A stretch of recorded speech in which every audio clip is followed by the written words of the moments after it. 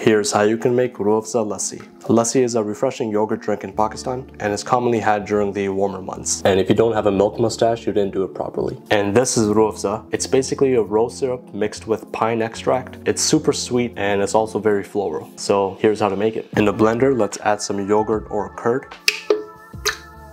And let's also add some buffalo milk, a small pinch of salt, ice cubes, and lastly Rooh-Afza. And normally I would add sugar in lassi, but this is already super sweet, so I don't really need to. And now just blend.